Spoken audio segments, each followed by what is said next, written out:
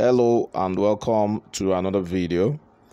Today we'll be looking at a strategy you can use to trade volatility 75 index on the 1 minute time frame and the 5 minutes time frame. Okay, I have the screen divided into two windows. I have the upper window. This is the upper window. This is my upper window. Okay, and I have the lower window. This is my lower window. Okay, now the lower window is my 5 minutes time frame. All right, and the upper window here is my 1 minute time frame. Okay, this strategy is basically used for scalping few pips. Okay, now how do you divide your window, your MT5 MetaTrader 5 window into two? There's an icon, which is the window icon. I'm pressing on it. If you press on it, you can divide your screen into two. I have the lower window icon, which is for 5 minutes. I have the upper window icon, which is for 1 minute. Okay, now let's look at its parameters and settings for the upper window. Let's go to the settings. We have fractals. Okay, we have Bollinger Bands. The first Bollinger Band, the parameters, we have period to be 3, deviation 0.029, shift 0, apply to close, color is blue. Now the second Bollinger Band, period is 50, deviation is 0.029, shift is 0, apply to close, and the color is green. Okay, now for window 1, indicator window 1, the MACD, you have fast EMA to be 20, slow EMA to be 26, MACD SMA to be 9, apply to close. Of course, the main star color will match the background color of the chart, and the signal color will be red. Okay, then we have a stochastic oscillator. We have percentage K period to be 20, percentage D period to be 3, slowing parameter to be 3, price field close over close, method is simple. Now the main color is green, the signal color is also green. The levels, we have 9 and 5, and the color is blue. So that's that for the upper window. Okay, this is my upper window.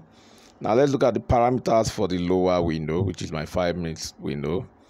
Okay, let's look at the parameters for the main chart. No indicator, but for indicator window 1, we have relative strength index. The period is 1, apply to close, color is black. Okay, then we have moving average, period is 21, shift is 0, method is exponential, apply to close, color is orange. Then we have public SAR. The step is 0.03, maximum is 0.09, color is blue. Then we have moving average, period is 12, shift is 0, method is exponential, apply to close, color is blue. And then force index, we have period to be 12, method is simple, volumes tick in the upper band, red color is red, and then the levels is 0. Levels of the force index is 0. Okay, so that's the parameters for the lower window. My lower window is 5 minutes time frame. My upper window is 1 minute time frame. I can have my upper window to be 5 minutes and my lower window to be 1 minute. Okay, so what I will be doing is I'll be cross-checking. I'll be checking the signals on the upper window with the signals on the lower window. Okay, for the upper window, when the blue line on the main window of the upper window, this is the main window of the upper window, when the blue line crosses the green Bollinger Bands, that's my signal to buy. Okay, then on the indicator window 1, when the green lines, when it touches the 95 levels of the MACD, Okay, that's also my signal to buy. All right, and my signal to buy will also be when the green line crosses above the red line, like you have around here. That's my signal to buy. Okay, on the higher time frame window, which is my lower window for this instance, I'll be looking at the indicator window 1.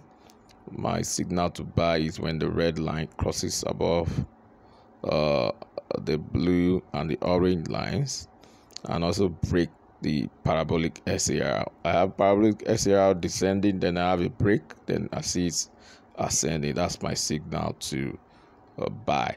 So the other way around is signal to sell. Okay, let's see if we can get okay, like this, an example of signal to sell. Okay, you see the blue line crossing down on the green Bollinger Bands, a signal to sell. Then you see the green line crossing down on the red line, and at the end of the day also touching the lower, which is the 5 level of the MACD or of the stochastic. Okay, that's signal to sell. All right, and for signal to sell on my bigger time frame, when the red line crosses down on the blue and orange line, and also breaking the parabolic SAR, just like we have around here, breaking the parabolic SAR, that's the signal to sell. Okay, so it's a simple strategy. You can try it out. You can back test it. When you see a new strategy, try to back test it, check it with history if it really applies the way it's been said that it will apply. Try and back test it. Don't go live on a new strategy. Go do demo first. Try a new strategy on demo account first before trying it on your real money. Okay, so that you don't get to lose your money. All right, so ensure to click the subscribe button, subscribe to the channel so that you get to see more of our videos. Click the like button below the video if you like this video. If you like the explanation, click the like button. Also drop comments below the video. You can ask questions, drop your questions. We'll try as much as possible to respond to your question in due course. We also have our website, www.binfxtrader.com. Visit the site. You get to learn more on how to trade forex and volatility index. Another website of ours, fxfables.com. You can visit fxfables.com for more learning on how to trade forex and volatility index. Till I come your way next time, it's bye for now.